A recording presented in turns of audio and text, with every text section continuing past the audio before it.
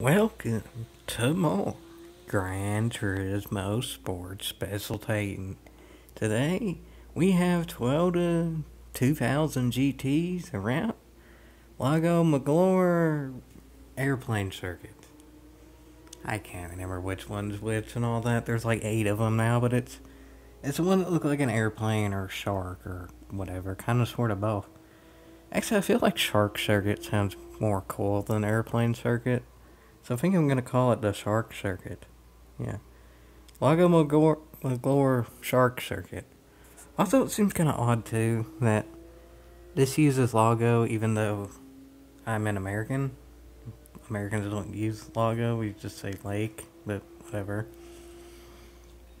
I'm pretty sure in other countries, too, it actually shows it as lake. That's just not a default, it always says Lago either. So, yeah, that's weird. But anyway, what's not weird is the racing. The racing is good, kind of. Could be worse. It's not really side by side or anything yet, but it ain't bad.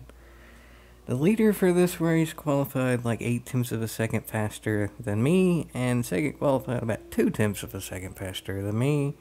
So second is realistically all I'm gonna get, but I mean, whatever.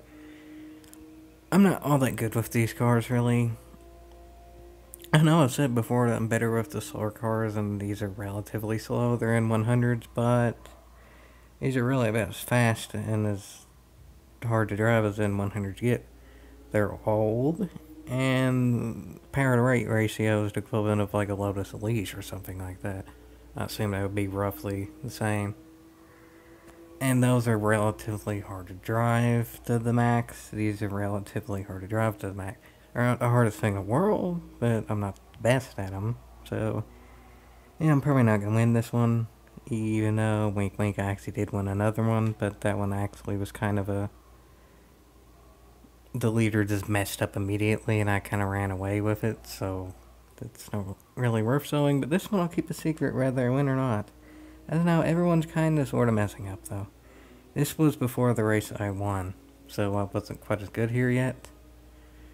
So, it's kind of sort of looking like everybody wasn't quite as good as here yet, except for the leader. The leader's gone and a half, but actually, I'm right in a battle, though, so I need to be pretty careful.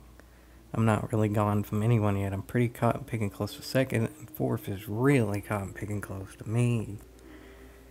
So this could go a lot of ways except for first, but anything beyond first, well, maybe I can still get. And I don't know, first might be a possibility, but given that I get a win later, not all that big of a deal. I'm already one spot higher than I was previously when I qualified, so it's not a loss. And fourth is slowly losing speed to me. Slowly, very slowly. I probably only lost like half a second the whole lap. But I am slowly gaining on second. Emphasis on slowly, probably also only about half a second. So this looks like the... Okay then. First was gone and a half, but somehow second's actually gaining on first, even though first qualified almost, or I think even more than half a second faster than second, so that's interesting. I mean, first isn't really my problem yet.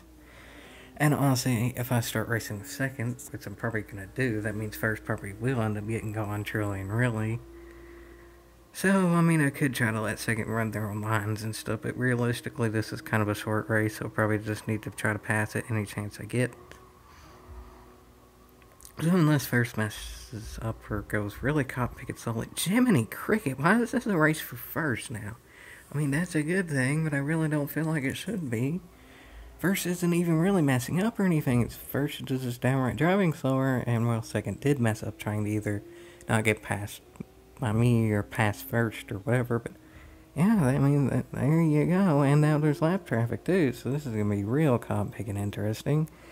At this point, with everybody being B, A, S, and then everyone S, sportsmanship, I'd hope the lap traffic's nice, but first place wasn't the nicest in the world there. I mean, the lap traffic wasn't down right in the way there, so pretty much first ain't gonna get a positive SR because lap traffic was there. I still feel like lap traffic should just plain be ghost, because realistically, they're that far off on this sort of course, they wouldn't be in the same race as people in the top bid anyway, so those who wouldn't be able to make the race in real life should go ghost, given that this is supposed to be a realistic game. I mean, obviously you can have perfect matchmaking every time, but when those times it ain't quite as good, it should be ghost, but anyway, whatever. It wasn't a perfect race for anyone, but I managed to gain 2 positions during it, and honestly, through all that lap traffic stuff, I saw first being kind of aggressive with the lap traffic, so I didn't really know what first would do with me.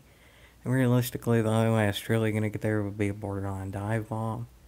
One of those where I wasn't necessarily going to downright not make the turn, but it'd be one of those where I'm going like 10 miles an hour through a turn to be able to make it, so yeah, risk versus reward didn't seem worth it, and really, second's relatively rewarding if you start in 4th, so I'll take it.